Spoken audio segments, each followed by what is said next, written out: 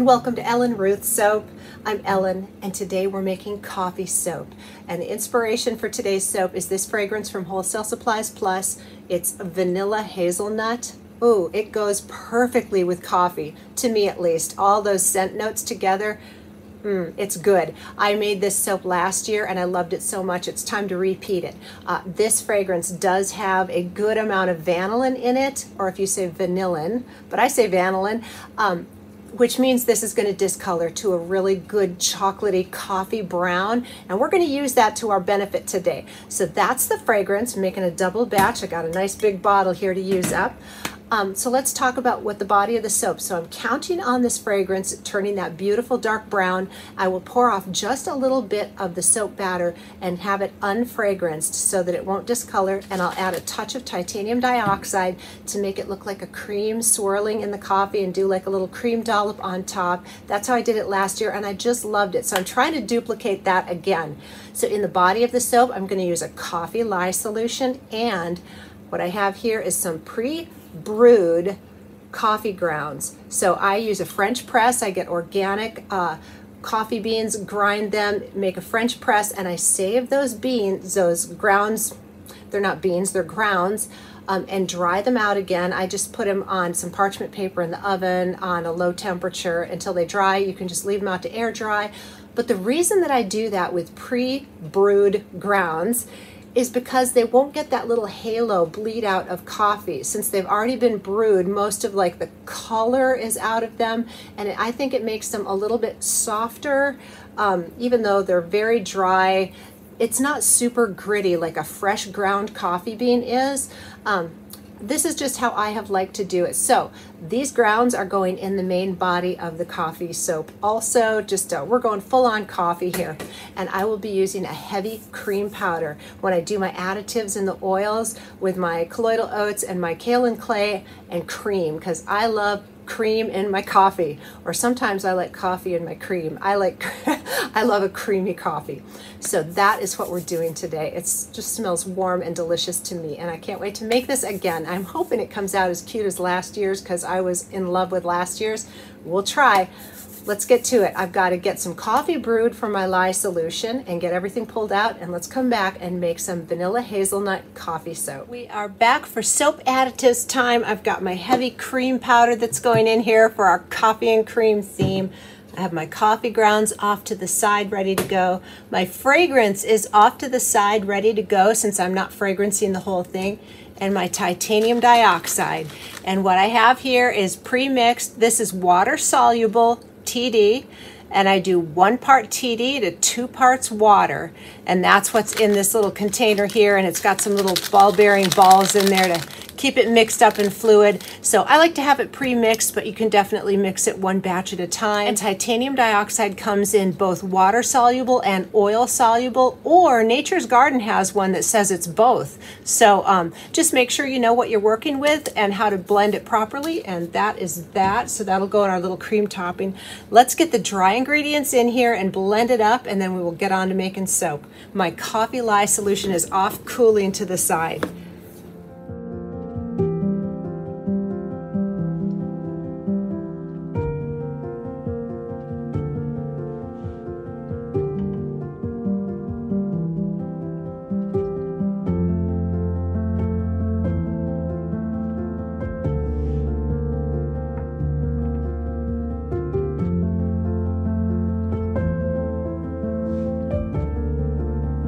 We are back with my coffee lye solution, and this was just a dark brewed French press coffee. I didn't make it into ice cubes or anything. I did cool it in the refrigerator, so it was refrigerator cold, and I added the lye kind of slowly, and it's fine. It didn't volcano or do anything weird. So here it is.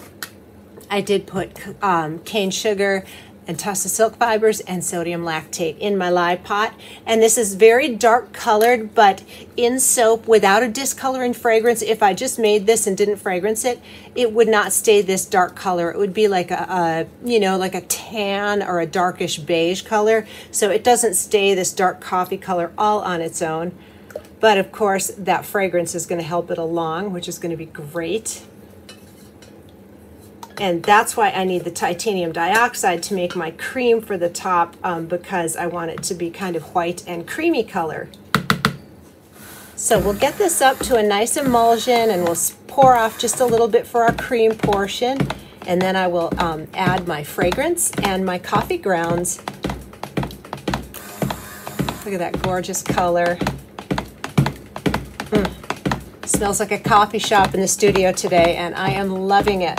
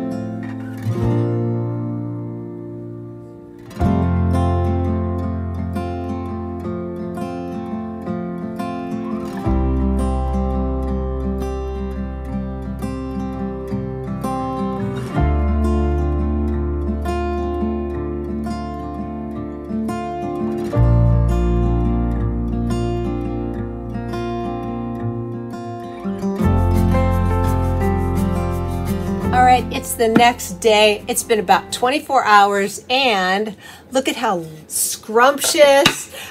Lovely. I am so loving this. It looks edible, but it's not. This is soap. The cream, this fragrance moved very slowly. It was a dream to work with, and look at how dark and chocolatey coffee color it's already gotten, and it will go even darker than that yet. And I want you to notice, although I did add titanium dioxide, this cream portion has the coffee lye solution, and it is a nice creamy color, but it's not bright white. So this is a good example of the unfragranced color versus the fragranced color. I'm loving it. Let's get in here and see how those swirls came out.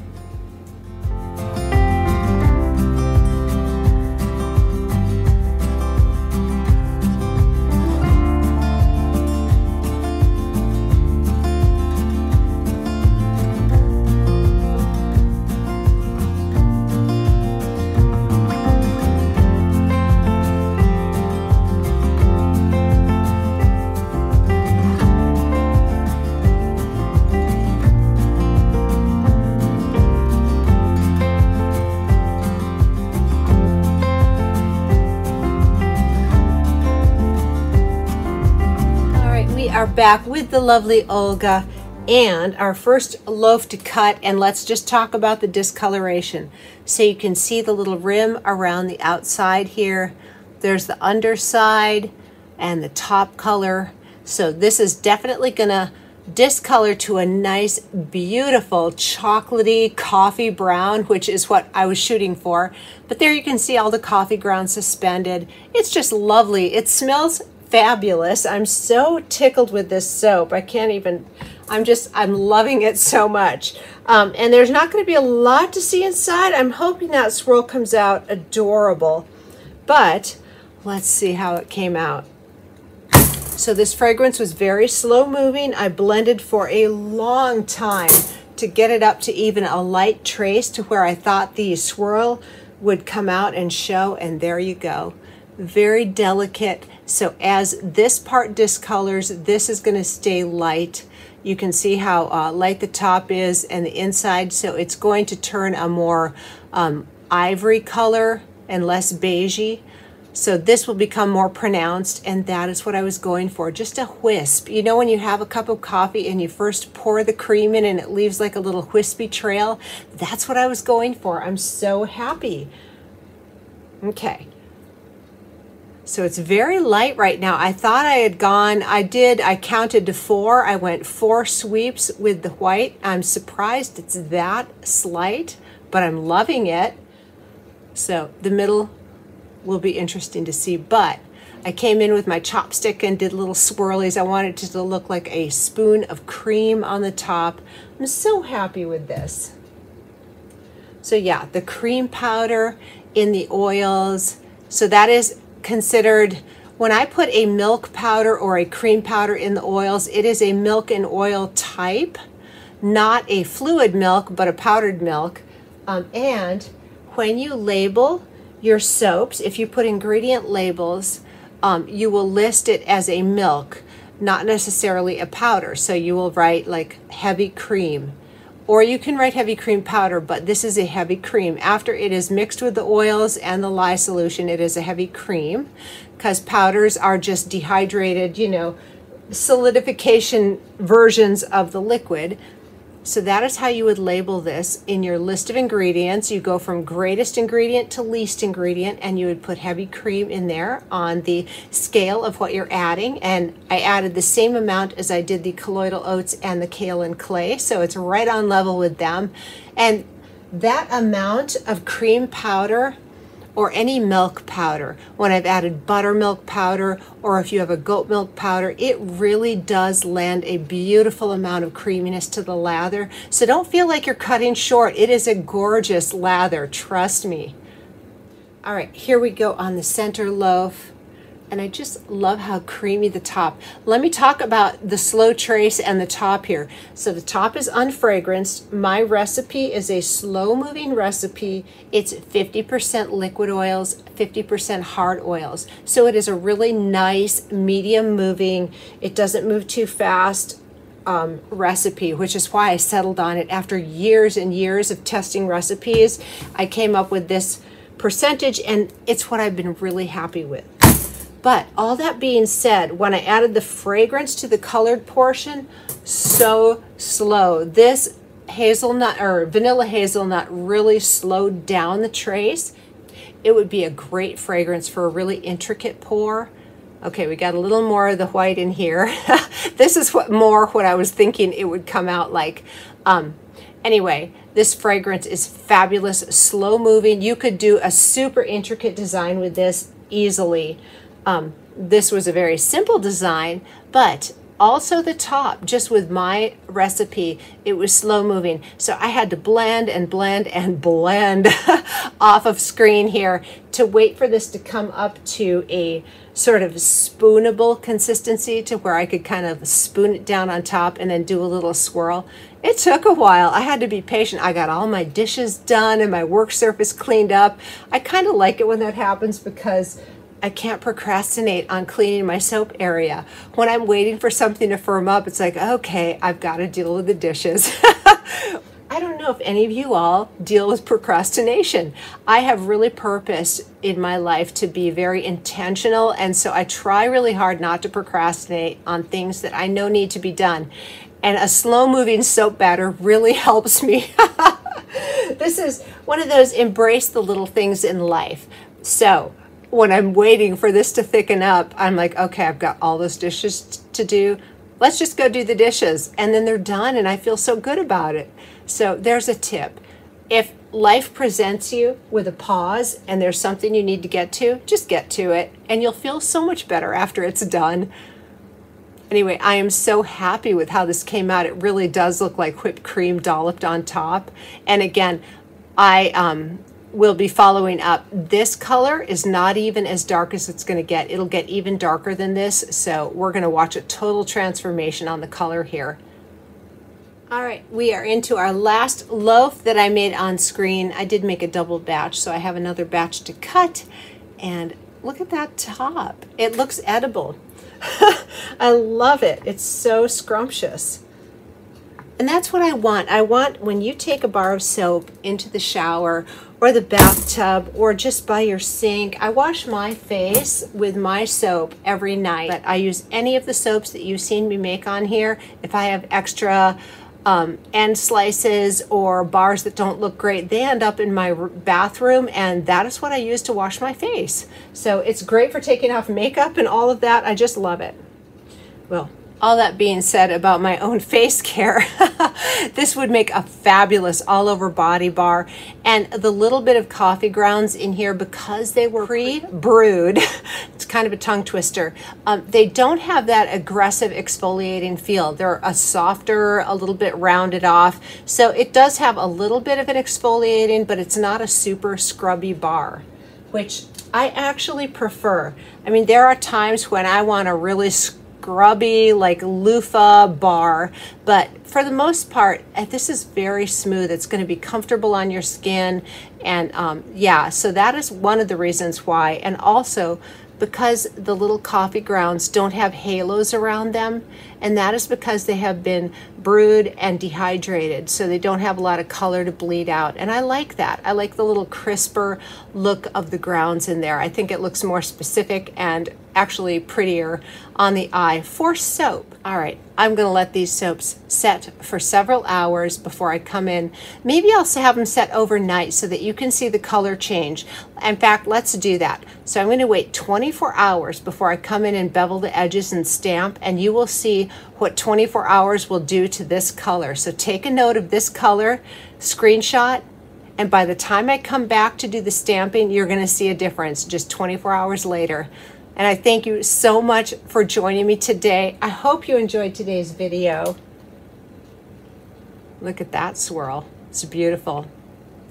Thank you again for joining me. It smells so good in the studio right now, like a barista's heaven. I'm loving this fragrance. I'm loving this soap. I appreciate you taking the time to watch, and I hope you have a wonderful day.